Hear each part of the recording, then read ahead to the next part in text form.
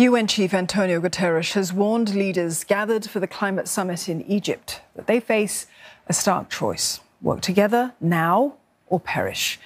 Nearly 100 heads of state are meeting in el-Sheikh, and in the spotlight, loss and damage payments, also known as climate compensation or reparations. Wealthier nations are under pressure to financially support developing nations hit hard by the effects of global warming. We are in the fight of our lives, and we are losing. We are on a highway to climate hell with our foot still on the accelerator. On addressing loss and damage, this COP must agree on a clear, time-bound roadmap reflective of the scale and urgency of the challenge. Getting concrete results on loss and damage is a litmus test of the commitment of the governments to the success of COP27.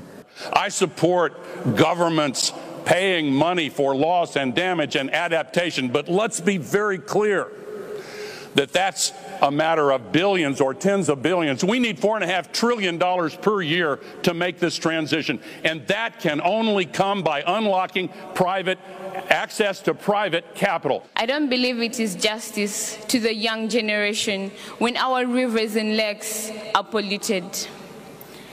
I don't see justice when big polluters are untouchable. Is it justice for the world leaders to choose profits over lives? French President Emmanuel Macron has urged the US and China to step up and pay their fair share to help poorer countries deal with climate change. But a multitude of other crises, from Russia's war in Ukraine to soaring inflation and the lingering effects of the COVID pandemic, has raised concerns that climate change will drop on the priority list of governments. The most notable no-shows at COP27 are China's Xi Jinping and India's Narendra Modi, leaders of the world's largest and third largest emitters. The COP27 summit will run for 2 weeks until November the 18th. As climate negotiations get underway in Sharm el-Sheikh, experts are making fresh calls to help save Egypt's ancient sites. Climate change is having dire impacts on precious archaeological treasures right throughout the country. CNA's climate change correspondent Jack Ford reports from Luxor, Egypt. Luxor's West Bank holds the wonders of Egypt's ancient civilizations. These tombs and temples were meant to last for eternity. But amid a human-induced climate change crisis, even the strongest foundations may not survive. Ancient Egyptian civilization was built upon the foundations of nature, finding harmony despite extremes to survive and prosper. They're lessons that can still be applied today amid the steep challenges of climate change. Experts are again sounding a warning as world leaders convene in Egypt for COP27. There is many factors: climate change, hot weather, cold, moisture, tourism attraction by taking photographs. In 100 years, in my opinion, if we do not control the climate change and try to accommodate between the need of tourism and the preservation of antiquities, all these tombs will be completely finished. And all of us will be sorry. The tombs in the Valley of the Kings will collapse completely. If you lose your past, you lose your future. And therefore, this is the future, not only of Egypt, but the future of the whole of the world. And this is why it is the duty of the whole world to cooperate together. Restoration and mitigation works are common throughout antiquity sites. The availability of new technologies is offering hope that these efforts will be effective.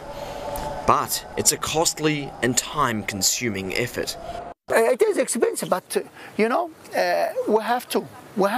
We cannot leave our monuments be suffering from such things like this without paying attention, without interfering. We had really a very bad summer with high temperature, which affect the monuments and the antiquities itself, and it wasn't like this before. Groundwater levels are being manually lowered at the site of the Colossi of Memnon in Luxor. It is painstaking work taking place all over Egypt. With water comes salt, salt eats the stones. With water comes vegetation, as I say, it invades. So it is necessary.